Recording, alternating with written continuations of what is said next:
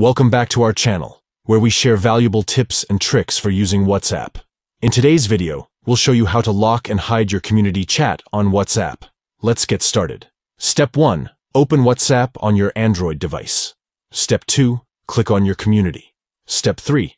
Tap the three-dot menu icon at the top right of the page. Step 4. Select community info from the options. Step 5. Tap on announcements. Step 6.